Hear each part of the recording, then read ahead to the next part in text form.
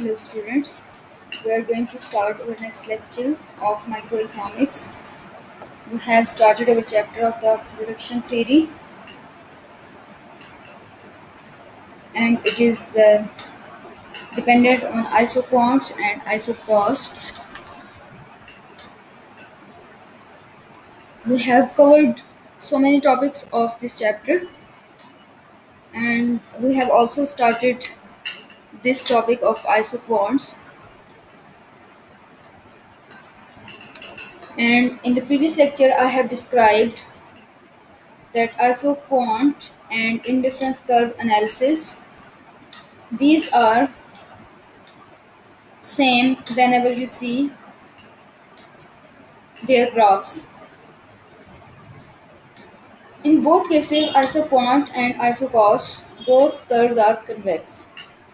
But the difference between the consumer theory and the producer theory is that in consumer theory, we talk about satisfaction and that cannot be measured.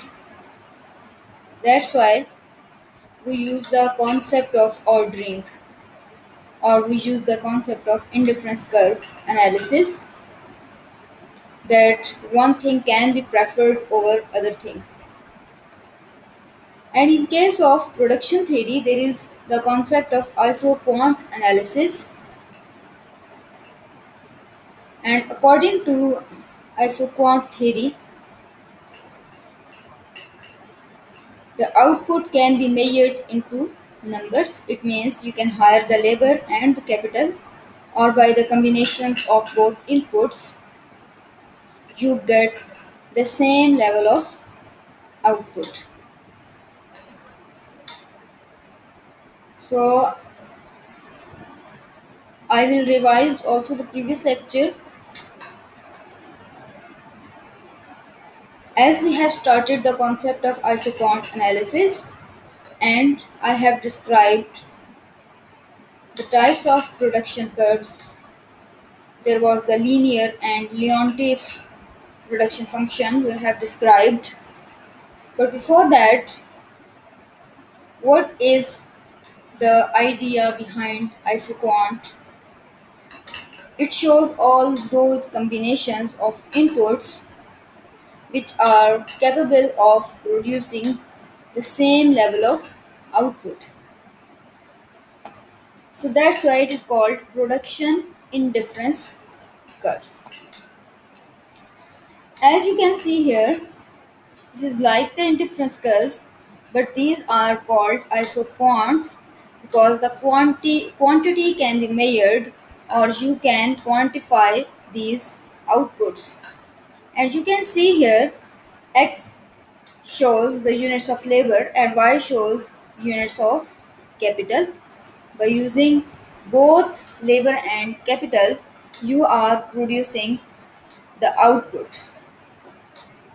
This is showing the 100, 200 and 300. All the points on indifference isoquant analysis, which is showing IQ1, that gives the same level of output, which is 100. This is convex.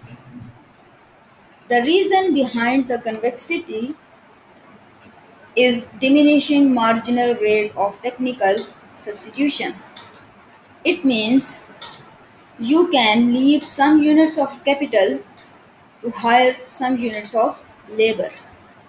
As you leave less units of capital and get some units of labor, it gives you the diminishing marginal rate of technical substitution, and we can draw the convex isoquant curve.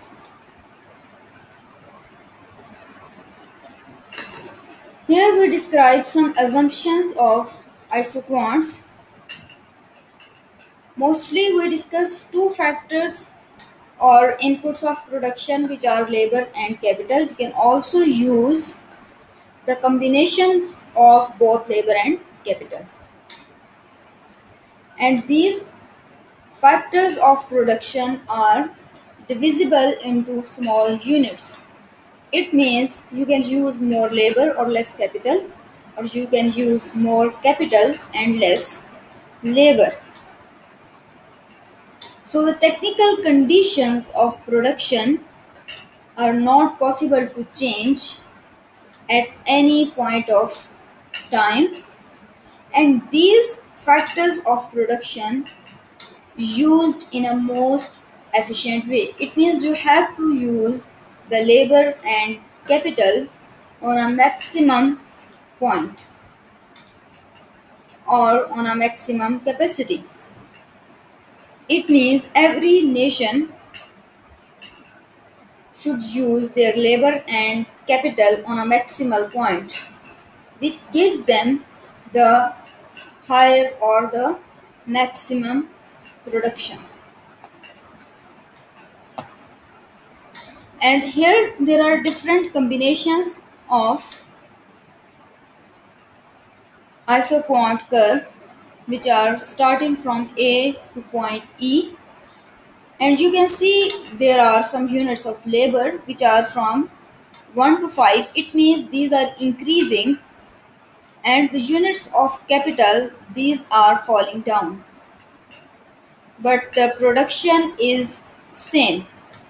It means you are hiring more laborers, but because of labor intensive nation you have the less capital, so you will use the less capital and more labors, but you will produce the same level of production. This is showing the isoquant curve, which is showing the different combinations of capital and labor which are giving you the same level of satisfaction. It means you are talking about the production here, which is showing 4000. Whenever you are using some combinations of capital and labor, here 20, 20, and here it is showing 10 and near to 40, so it means these will give you the same amount of production.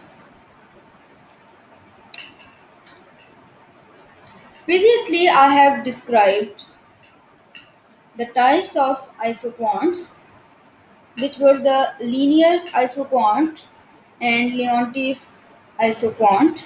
These are some extreme cases of production theory or the production curve. And whenever you talk about the linear isoquant, it means their opportunity cost is constant and the labor and capital are perfect substitutes with each other. And here these isoquants are showing the straight line, and these are like the extreme cases like gas and oil. You are using the substitutes, and these are the perfect substitutes for each other. Either you can use gas or you can use oil, that will give you the same level of output. So these are considered the linear isoquants, and here are infinite combinations are used. In case of isoquant analysis, you say that opportunity cost must be falling. But in this case, opportunity cost or marginal rate of technical substitution, marginal rate of technical substitution, it is here is infinity. It means the substitutes are infinite, but opportunity cost is constant. And whenever you talk about Leontief factors of production, it means you are using fixed proportion of labor and capital. The factors of production, these are not substitutes, but these are complements. It means these are jointly related with each other, as we have discussed in the chapter of consumer theory. There were also extreme cases of indifference curve analysis, and those were linear and Leontief. And here you will use the example in terms of production theory, and you can give some example of one molecule of water. It means by using hydrogen and oxygen, it means hydrogen and oxygen are perfect complements with each other. Without that, the molecule of water cannot be made. So it means this is the best example of Leontief production function, and in this case the marginal rate of technical substitution will be 0. It means the hydrogen and oxygen cannot be substitutes, but these are jointly related with each other.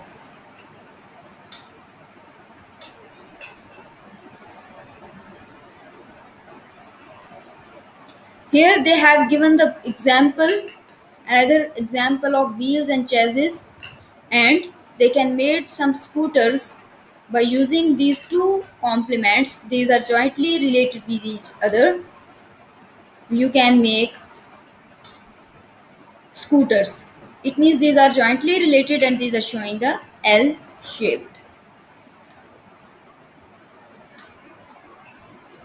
There is some concept of marginal rate of technical substitution, as we have described, that this is showing that how the inputs can be substituted with each other to get the same level of output.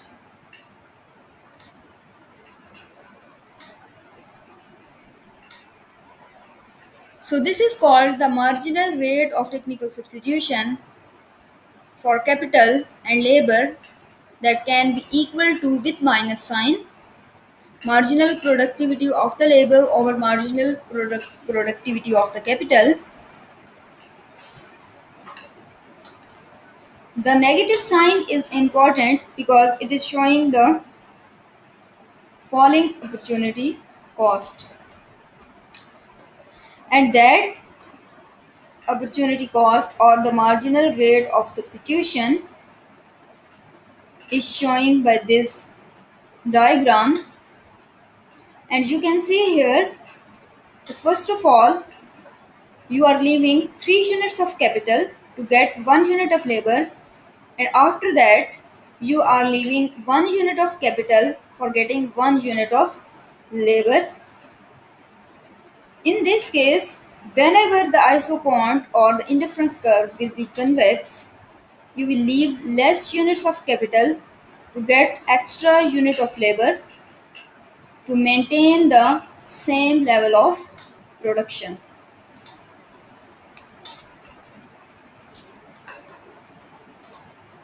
And the law of diminishing marginal rate of technical substitution concept is related with the marginal rate of technical substitution, and it means a property of production function stating that as less of one input is used, increasing amount of another input must be employed to produce the same level of output.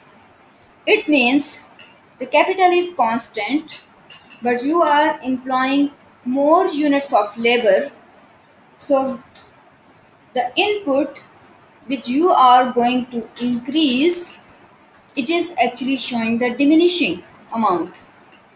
So this is showing the law of marginal rate of technical substitution, or it is also called the marginal productivity of the labor.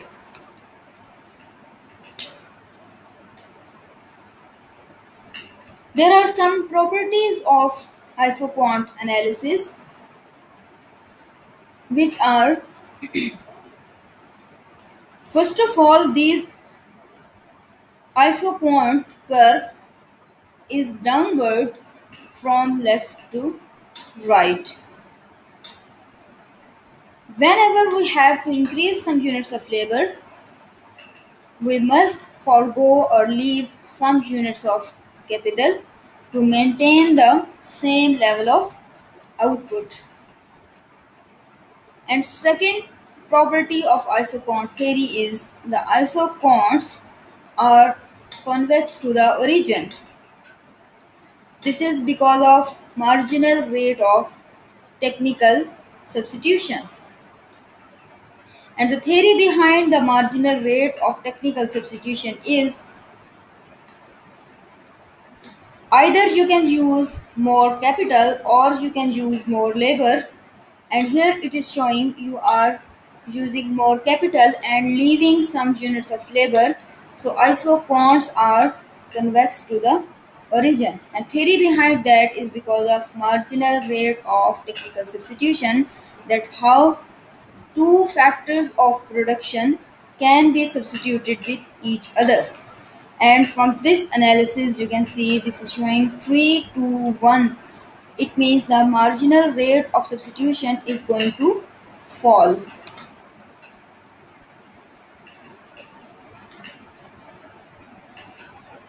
Third property of the isoquant analysis is the two isoproduct or isoquant curves cannot intersect with each other because the two curves cannot give the single combinations of two factors, or the two curves cannot give the same level of output.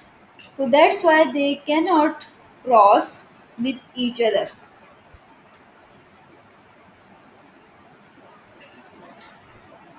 Fourth property is higher isoproduct or isoquant curves shows higher level of output. It means this IQ1 showing the 100 units and IQ2 is showing 200 units. Higher isoquant analysis will give you the higher level of production, but on the same isoquant analysis you get the same level of production.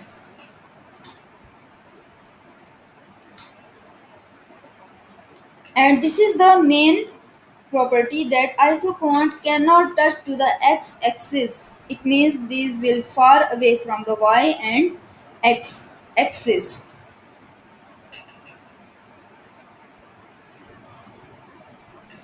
Because we will use some labor and capital combination.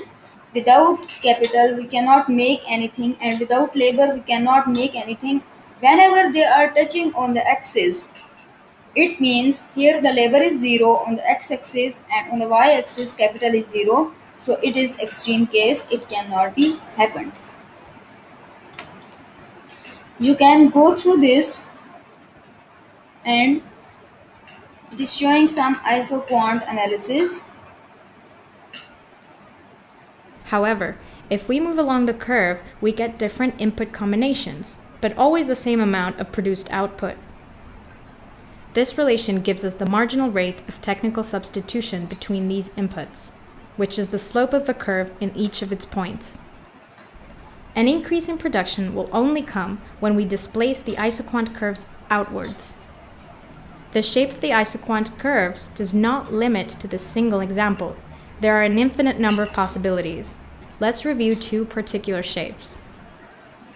Our second example is an isoquant map with 3 parallel lines. This is the case for inputs which are perfect substitutes, since the lines are parallel and their marginal rate of technical substitution is equal to 1, and it is why the slope has an angle of 45 degrees with each axis. Our third example shows an isoquant map with 3 isoquants that represent perfect complementary inputs. This means there will not be an increase on the amount produced unless both inputs increase in the required proportion. The best example of complementary inputs are shovels and diggers, since the amount of holes will not increase when there are extra shovels without diggers. Notice that the elbows are collinear, and the line crossing them defines the proportion in which each input needs to increase in order to have an increase in the production. In this case, the horizontal fragment of each isoquant has a marginal rate of technical substitution equal to 0, and the vertical fractions, a marginal rate of technical substitution equal to infinite. Having defined and decided the optimal levels of capital and labor we need to produce the different quantities, the line that passes through these optimal levels is an isocline. In other words, it is the line that joins points where the marginal rate of technical substitution of each isoquant is constant. In the real world, the production functions do not usually follow symmetrical paths, and as a result, their isoquants curve might look more similar to these. As we can see, the isocline line path will be altered. To sum up, the analysis of isoquants is very important when analyzing production. We should also keep in mind the relation between isoquants and the marginal rate of technical substitution and isoclines.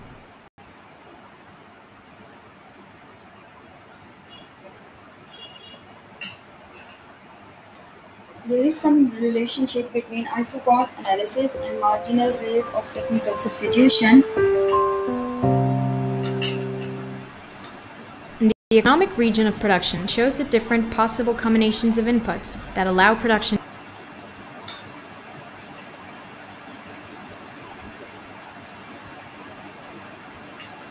So this was describing about the relationship between marginal rate of technical substitution and isoquant analysis. Now there is the story about the isocosts, why these are important with the isoquant theory. First of all, we will remember the chapter of consumer theory where we have described the budget line and indifference curve analysis. In the previous chapter, we have described the budget line, and here it is called isocosts. Because whenever you talk about the perspective of producer theory, they always want to minimize the cost. But whenever you think about the consumer theory, they always want to maximize their satisfaction within their budget constraint. So we are describing here the theory of isoquant analysis. It means the production can be calculated or can be measured, but here the cost must be minimized. There is some concept of isocosts.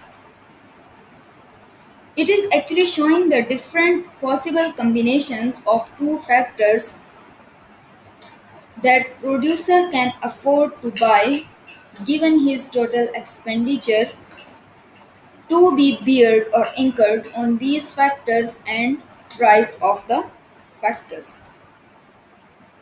Factors are actually the factors of production, which are labor and capital, and price of the factors are wages and rate of interest.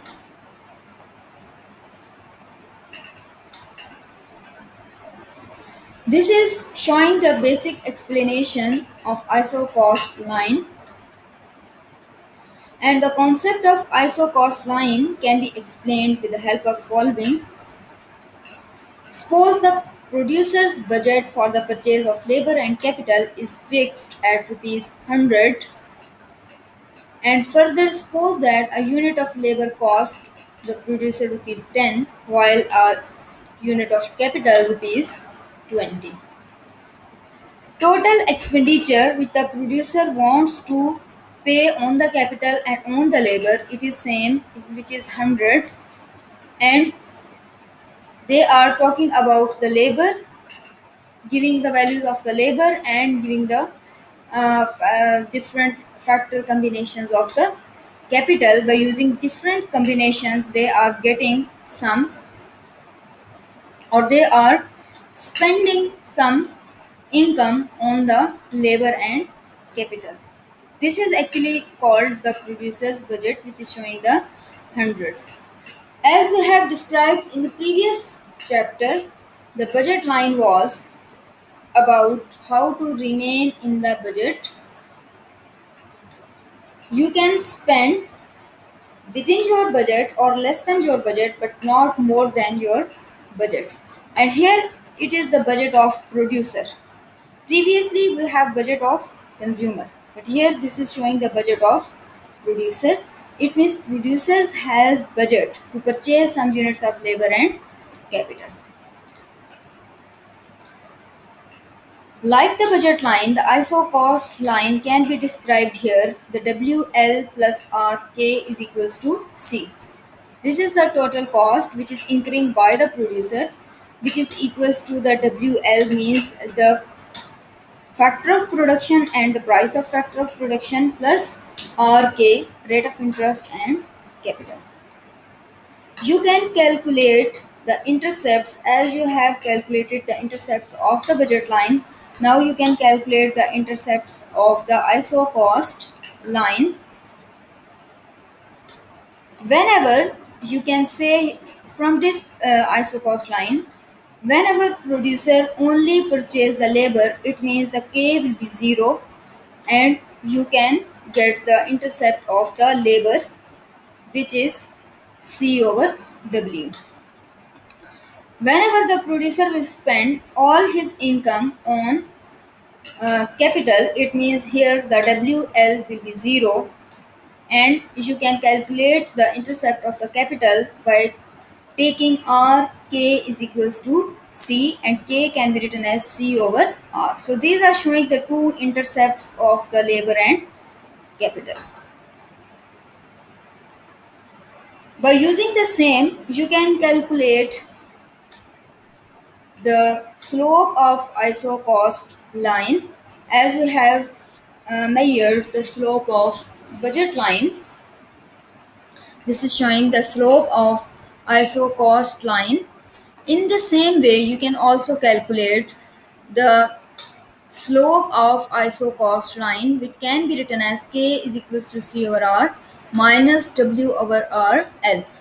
This can be calculated by this.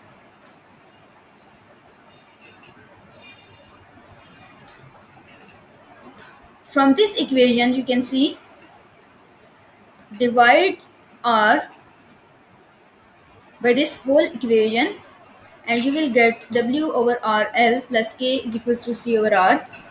K will be written here and this can be written C over R minus W over L R. And you can get this slope of ISO cost. This slope of ISO cost can be calculated vice versa also. It means the L can be written here and you can calculate it in terms of capital. This ISO cost line can be shifted because of changes in expenditure or because of change in labor and capital.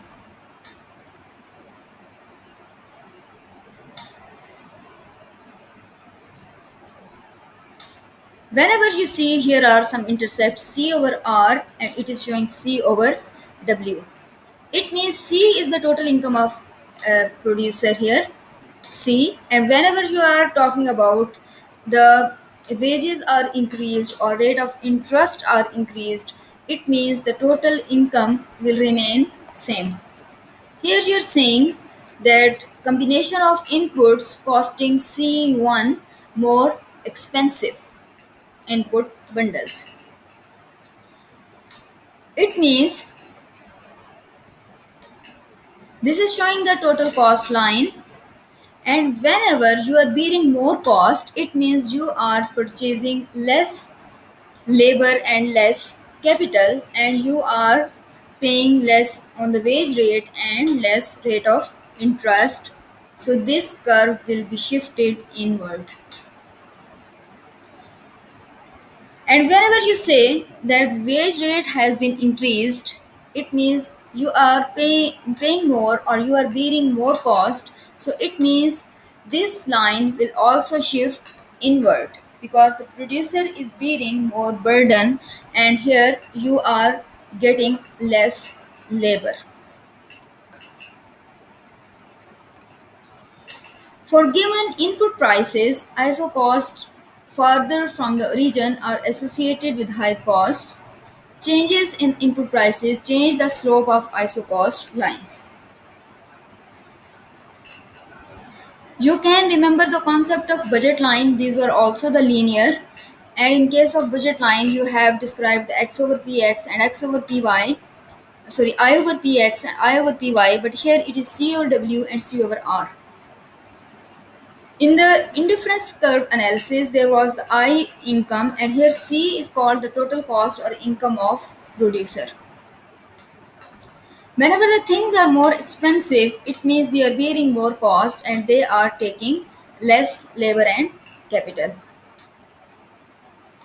This is the factor of production. Whenever the factors of production are increased, they are paying more wages. It means they will lay off some workers. So this curve will be shifted inward. This is the real picture of showing the optimization of input, and again you can memorize the concept of consumer equilibrium where the budget line is equals to indifference curve, and here it is the isocost is equals to isoquant analysis, and this budget line will touch to the isoquant curve at the lower cost. So here it is called optimized input. This can be explained through the cost minimization concept. First of all, here we are talking about this is labor and capital on the horizontal and vertical axis, and these are showing the intercept C over W and C over R.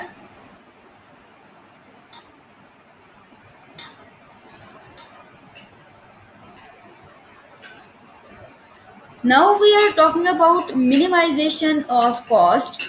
So it means that whenever the cost will be minimized, the cost curve will be shifted inward. It means you are paying less wages and less rate of interest. But here is the question that where will be the cost minimized, or which is showing the optimization of input. So whether it is on A point or whether it is on B point, whenever you are producing on A point or B point, which are giving you the same level of output, which is 100 because it is on the same isoquant. But at the A point, the producer is bearing more cost, and on B point, the producer is getting less cost. So B is showing cost minimizing point.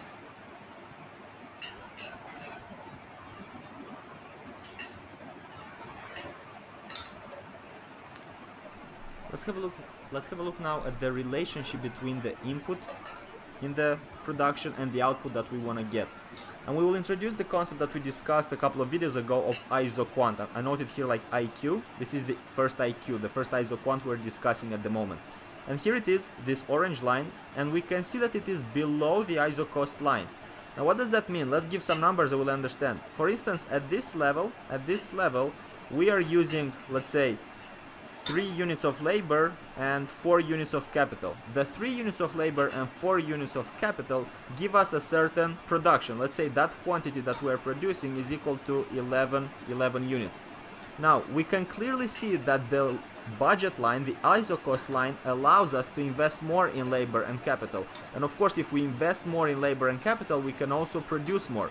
Let's suppose we go higher on the budget line, Let's say now we are going to produce with 3 units of labor, but we're going to use 7 units of capital. With more capital, we'll be able to produce more, meaning that the actual production will go higher. So we will move the isoquant up. We'll move the isoquant over here. And we can see that the isoquant now, the second isoquant, IQ2, is tangent to the isocost at this specific point. Now recall that this is very similar to the relationship between the consumer behavior, where we had the tangency between the indifference curve and the budget line, the maximizing level of utility that happens to be on the capacity of the consumer, on the budget that the consumer allows.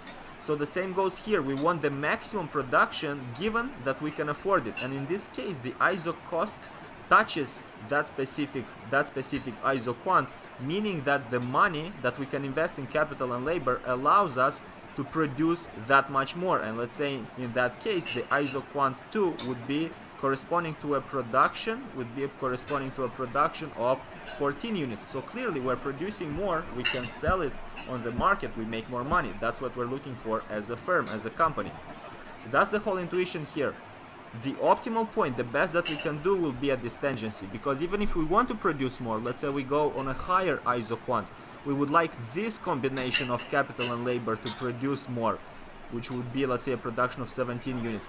The thing is, we cannot afford it anymore. We cannot afford this level of, let's say, 5 units of labor and 8 units of capital. We can't afford it. Although we would like it, we cannot have the money for it. So we will stop at the point where we can actually afford it. Now let's work out the math over here. What happens at this tangency point? Recall that the tangent line to the isoquant, we discussed it in a couple of videos ago, we're gonna touch on it at the moment. That's gonna be the ratio between the marginal productivity with respect to labor divided by the marginal productivity with respect to capital.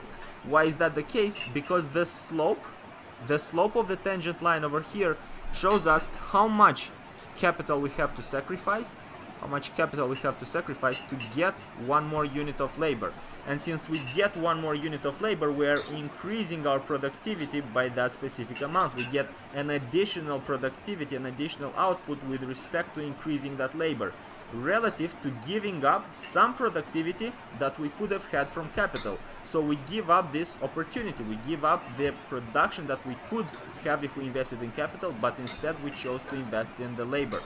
Now, we said that we are giving up something in exchange for something else. We're giving up capital in exchange for labor, meaning that we are paying for the labor to hire that one more employee, and we're giving up some interest that we could invest in capital.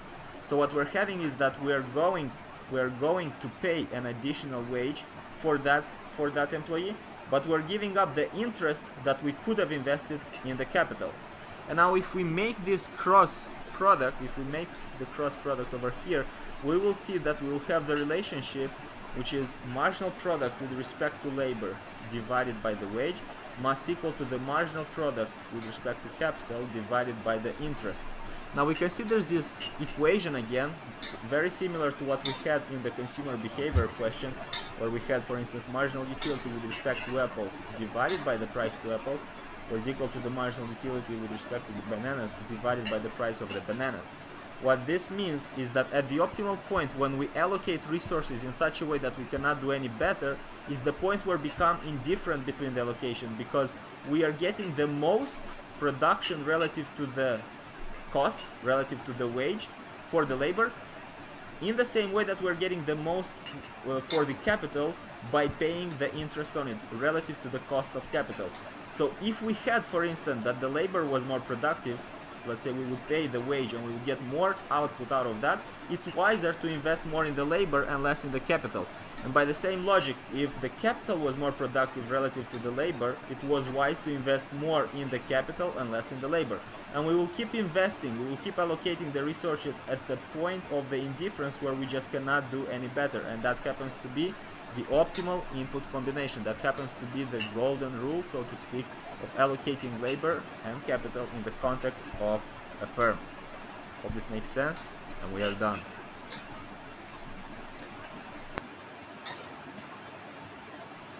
Let's have a look now at the relationship between the input in the production .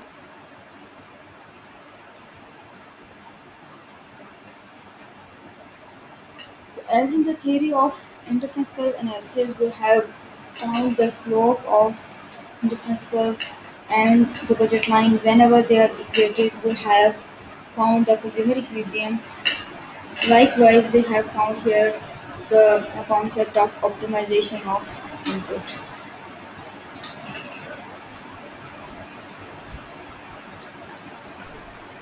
Hello, in this brief recording we're going to explore an issue with Isocost and Isoquant analysis.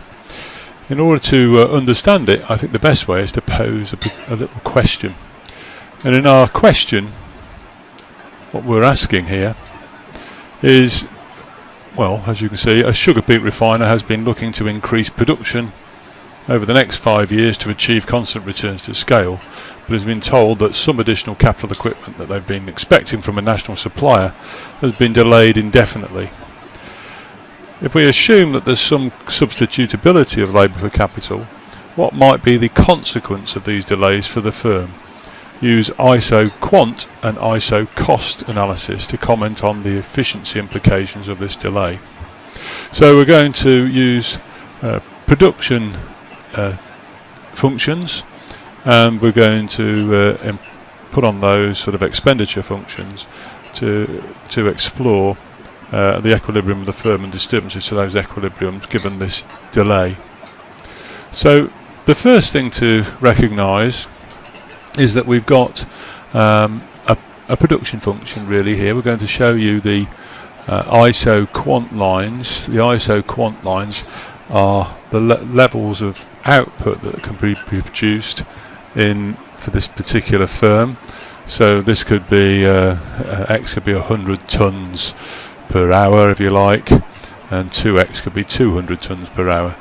And the Isoquant here represents all those particular combinations of machines and workers, labour, in which we could produce 100 tons of sugar beet per hour, and this one correspondingly shows all those combinations of machines and labour in which we can produce 200 tons of sugar beet per hour. And these are our Isoquants, the lines of equal quantity. That's why we get the iso in front of the quant. Iso is Greek for equal. As well as that, we have these blue lines, and these blue lines represent the prices of the various inputs. So what we have here is the relative price of labour over the relative price of machines, and in total, for example, if we spent all our money, all the firm's money, and we only had a certain amount of money, we would be at a point A star if we just used all our spending on labour, and likewise if we spent all our money on machines and nothing on labour, we'd be at point A. Obviously if we had more expenditure, the firm had more expenditure, we'd be at point B, for example.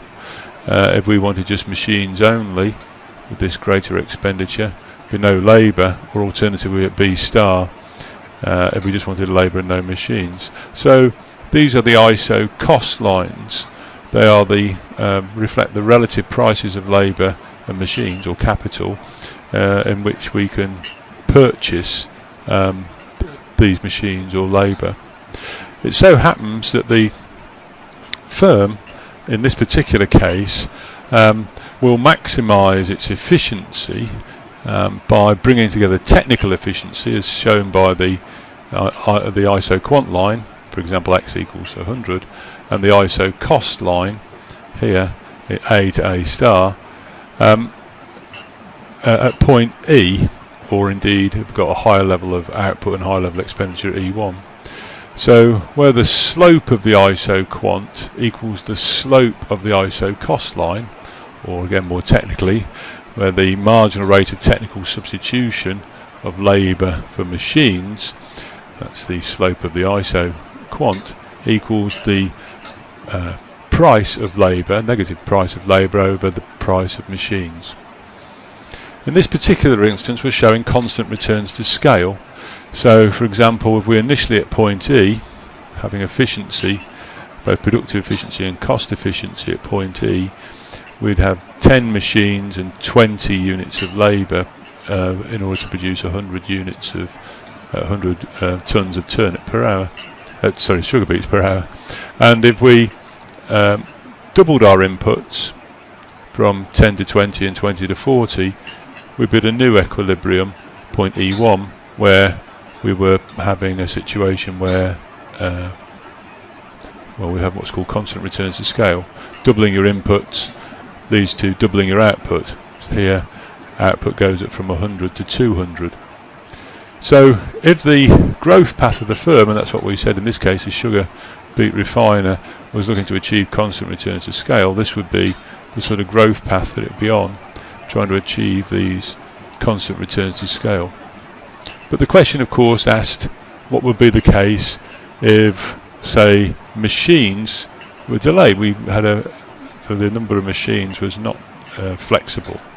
And what we would say there is, let's say that they were fixed at 10 machines for this particular time period, and that ultimately we're in a short run situation. So no longer can we achieve E1, we now can only achieve E.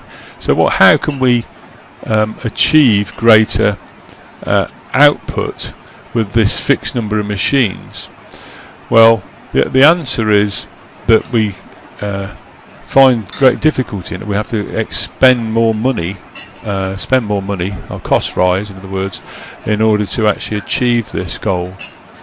So ultimately what this means is that the only way, if we've got 10 machines to achieve, let's say, 200